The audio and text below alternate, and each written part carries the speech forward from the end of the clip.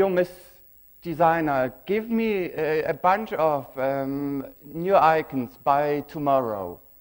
And you, Mr. Designer, I need this the new design for the legal page next week, latest. This is perfect. This is how it perfectly doesn't work. This is how the perfect design process does not work. I was thinking aloud, what can I teach? What can I teach you? What can I teach a group of super experts in this user experience area? What can I tell you what you don't know?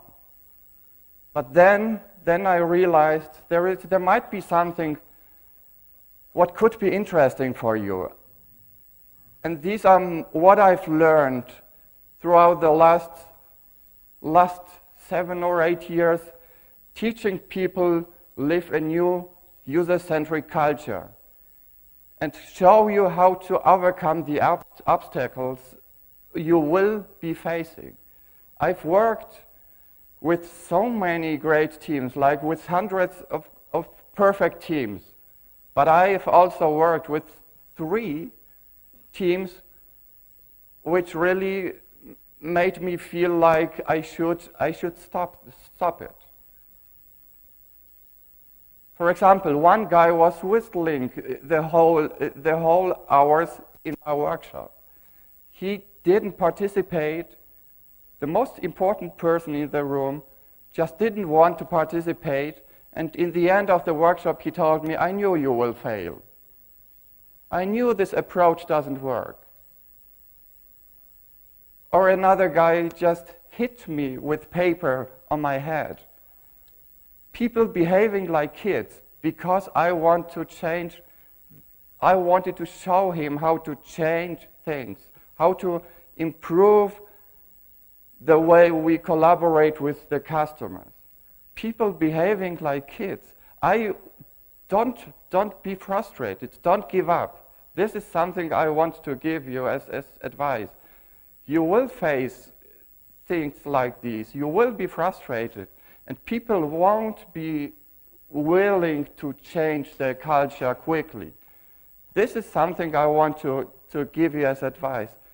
I will give you a list of 3 little things you can change to gradually change the culture of your company.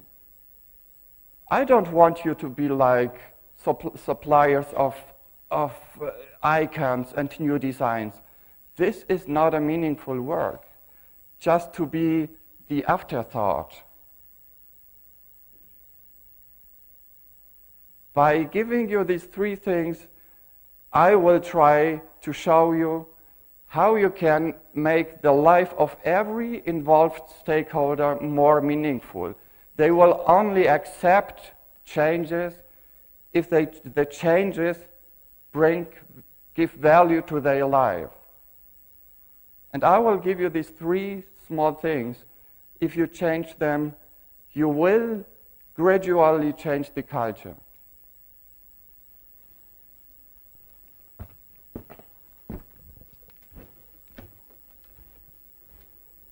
Expecting an important call.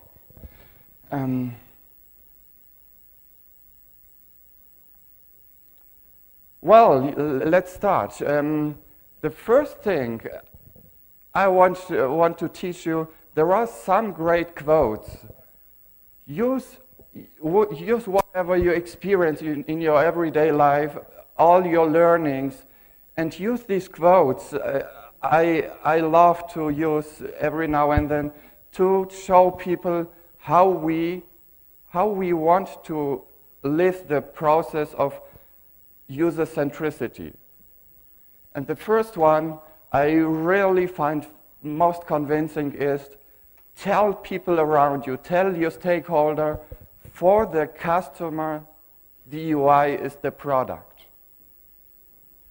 This will make them think. All the developers think, well, the code is best.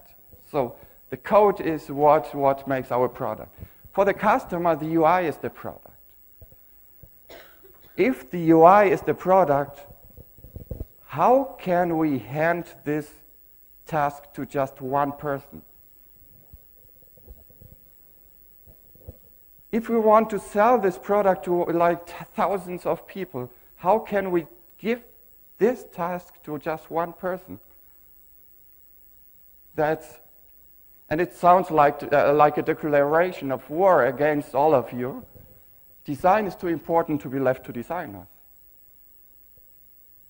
It needs to be put into the hands of everyone. This is a quote by Tim Brown, the CEO at IDEO, the company who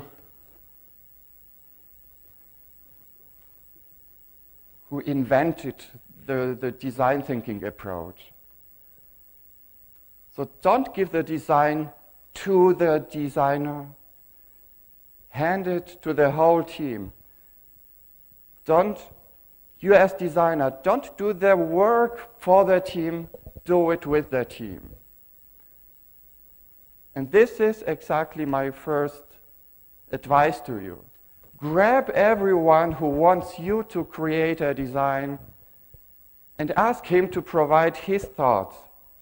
You won't be showing any weakness by doing this. It's telling the person, I respect your knowledge, I want you to give me your idea. Grab anyone around, let them just put some ideas on paper, and you will immediately get much more feedback about how the design should look like. This is a small example from a small task we did in Darmstadt. 3 people just sketched quickly something, and the person who was responsible for the design immediately learned that his idea was bad. So grab whoever you can reach. Start with small collaborative sessions. Don't do the design for the team, do it with the team. So my first point is, be collaborative as often as possible. Grab people around you and show them it's all about collaboration. Point 1. This is the usual design, the process lived at most companies. Someone gives a feature to a team, then it will be developed, and at some point you will be asked, give me a design for it, or I have one, beautify it, or provide some icons. So they treat you as a supplier like, give me 2 bags of usability. So you can lift this part collaboratively, but it often will lead to a solution, to a perfect solution for a non-existing problem. You don't want to have a perfect solution for a non-existing problem. Design is problem solving, as you all know. That's why we should start this collaboration much earlier. Our job is not to improve the product, it's to improve the people's life. And that's what we want to teach the stakeholders around you. This is what we want to make them believe. We don't want to have a great product. We just want to improve the lives of people we are serving. This is our goal. And you cannot solve what you don't understand. You cannot solve what you don't understand. This is why if you try to change the product, in this case, you probably all know this picture. It's this famous picture sent in every user experience group. if we try to improve the product, we will put like some benches and more lights on our product. We want to improve their lives. They want to reach this point quickly.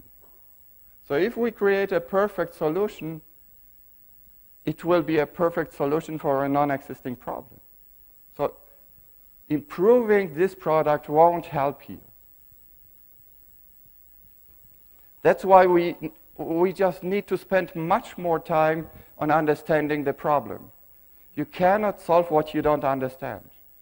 Spend as much time as possible in this understanding area. Try everyone around you to understand the problem we will be solving.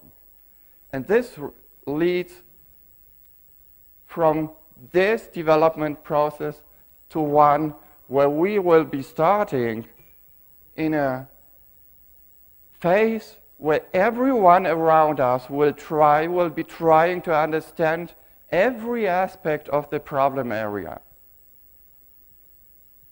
And then, and only then, if we really understand everything, we will try to find the easiest solution for just this problem, nothing more.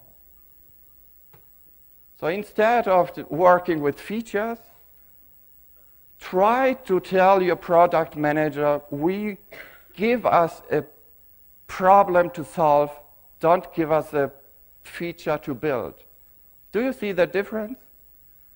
If you start working with problems, pain points, you will be more empathetic. If you tell the team to build a feature, they will create a technical product. If you tell them to solve the problem, they will want to understand the problem. And this all happens before one line of code is implemented. So the second tip I want to give you, the second advice is, whenever someone asks you to provide a design, well, yeah, do it collaboratively with them. And then, like a side note, ask them, what exactly is the pain we are solving? Describe the pain. Only with this information we can create the perfect solution. Ask them like it wasn't important. Tell me the pain. They often will be able to tell you the pain. But I really, really, really often see teams not knowing the pain. They cannot describe what they are solving. They know the feature. They know the list of acceptance criteria. They know all the technical aspects. Use Java, whatever. They know everything about the technical aspect. But they cannot describe the pain. This is like a door opener into user centricity. Ask the stakeholder to perfectly describe the pain. So promise to solve problems, not build features. And when they cannot describe the problem, then they will understand that it's necessary to find out what the user problem is. They will understand that we need some contact to the customer. So the contact to the customer at this point will be like the solution for the non-existing pain point, or not, of people not knowing about the pain point. And the idea here is to make everyone understand the customer's life. Put people around you into the customer's perspective. You want to see them behaving like this. So watch your customer play with your product. If you see them behaving like these kids, you know you have created a great product. You want to see if they are frustrated or not.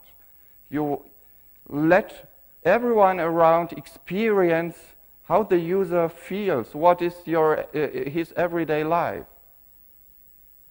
What are daunting, repetitive tasks and search for a pain point. A pain point is not a small problem they will be telling you. A real pain point is something where you feel the frustration and where you see that the customer is willing to do something about this problem. And only then, if you find something like this, only then try to fix it. And don't fix anything else. Do less better. Find out a real pain point and then dig deeper. There is the perfect method of digging deeper called 5 whys. So if you find a problem, just ask why as long as possible until you know what the human problem behind it is. Ask people, why are you frustrated? Sorry?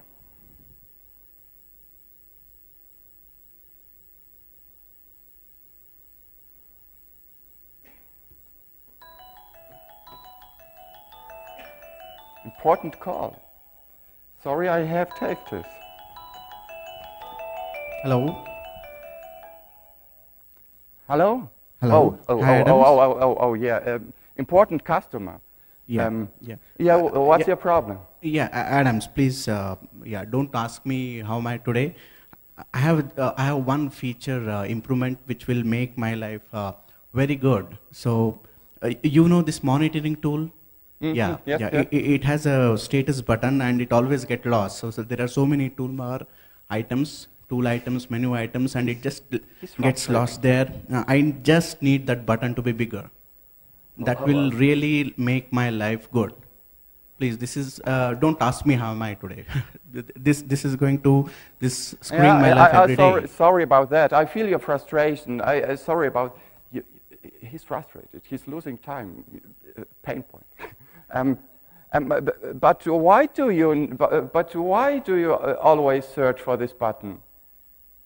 I mean, the product just crashes 2 to 3 times every day. I need to know what's the status of my monitoring tool. It just crashes every time. Why does the product crash so often? Why? I mean, it could be the log files. Most of the time, I find that the log files just get building up, and I need to delete them manually and then restart my server. So if I don't know what my current status is, I just lose time there. So it will be very, very helpful if that button is it stands out with the other button. I get the point. Thank you. Do you see the difference? The first pain point where he stated his frustration, he told me, I'll lose so much time on finding this button. You could just improve the button, increase the size, make it like such big, to make him see the product crashing every now and then. But it's not the problem you want to solve. You want to solve this issue with log files running while filling your disk space. Ask why as long as possible. If you see frustration, if you see this puzzled face, try to find out the real reason why he's looking, why he's searching for further information. Try to find out what is the reason. Try to find the real pain point. So all your startup companies, fix a real pain point in people's life and you will create a successful product. So there are some methods you could use here, but the point is, whenever people ask you to provide something, ask for the pain point. Don't think about methods. These are the small steps how you can change the behavior. Don't try to change the world in one day. It won't be possible. They will always keep telling you, but we don't have access to customers. So keep asking, what is the pain point? At some point, they will realize we need access to customers. So don't think you can change the world in one day. And then At this point, they will be sometimes able to describe the pain point. This one team in Darmstadt asked me to improve the quality of this design. So I could have told them, well, I don't understand this icon, I don't, well, the usual usability feedback. But I asked them to describe the pain. And they told me, the customer wants to get rid of waste in his Eclipse environment. So why don't you just create a solution like this? After 30 minutes, they realized the solution they created is like a huge overkill. We reduced the amount of work in 30 minutes by 90%. It was just one button in the right mouse menu after that. Fix the pain point and nothing more. Don't try to build a complex solution for non-existing pain points. And if you have a complex problem, work with this beautiful method, brainwriting. Don't ever brainstorm. Ban brainstorming. Brainstorming is bad. You don't want to lose many ideas people have in their heads. So whenever you talk, it will influence his thoughts. The quiet ones won't tell anything. There will be two people speaking 80% of the time. So you will lose 80% of information by doing this. So write down whatever you know, pass this piece of paper to the person next to you, and steal ideas. This is the magic behind brainwriting. In the end, you will end up with a wall full of information. And this is what you want to have. Don't make important decisions with incomplete information. What's on the back of this cube?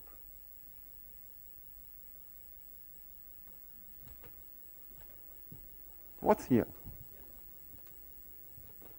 You all know Rubik's Cube. Which color? Orange?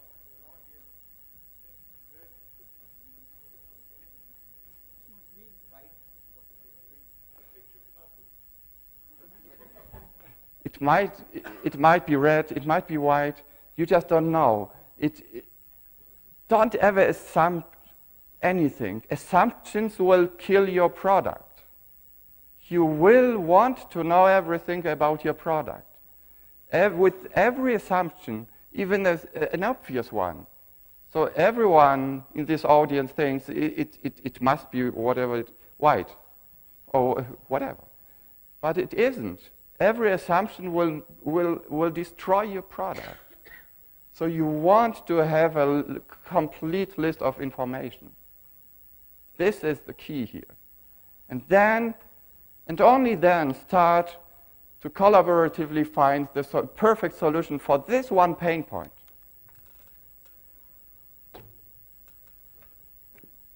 And this is again the power of collaboration. It's not about the genius, the one who finds the perfect solution. It doesn't work like that. If you want to have a good solution, have many solutions. You can search for a genius who has many solutions, many ideas in his head.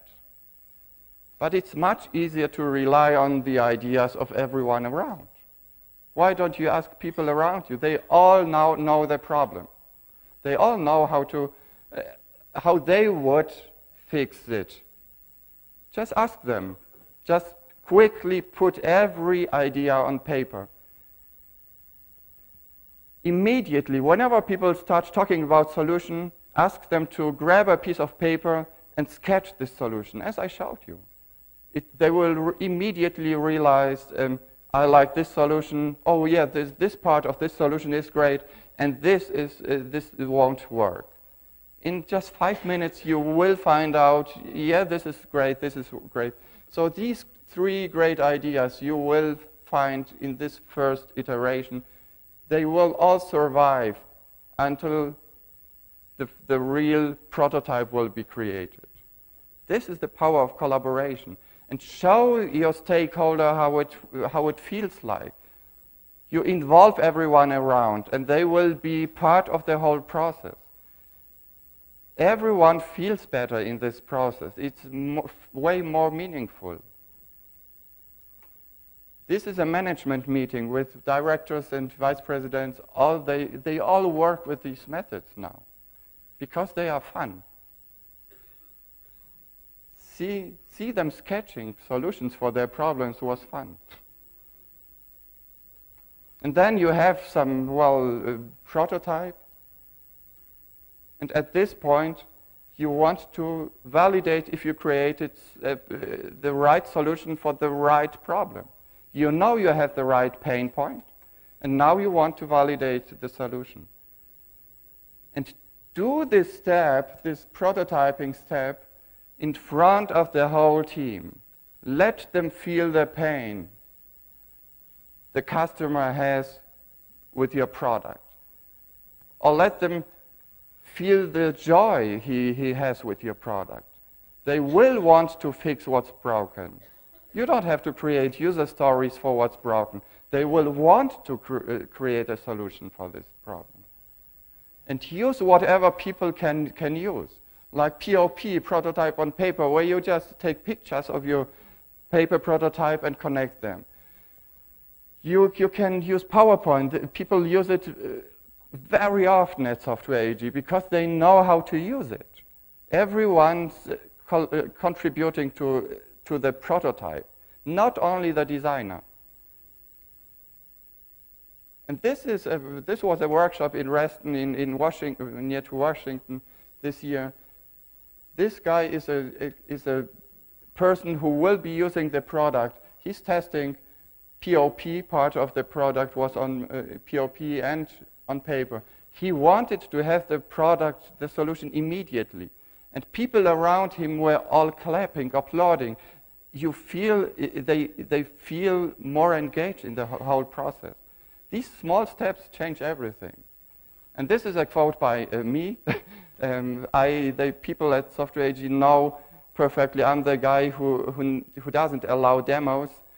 Don't ever demo your product. You lose the first impression. You lose the first impression of important stakeholders. Like people keep demonstrating their product to product management, and the product management is like, oh, I don't like this, I don't like this color.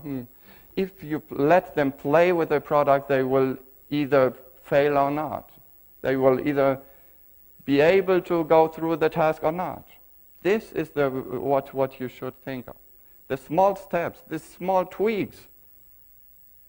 So watch your user.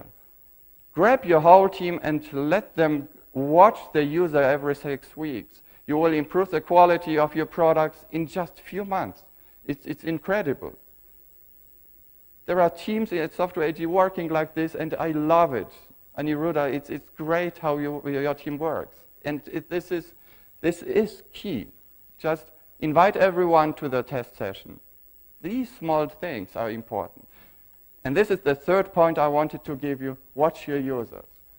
So whenever people tell you, oh, I want to teach my team design thinking, and I want to have more designers in my team, this won't make your company design first company.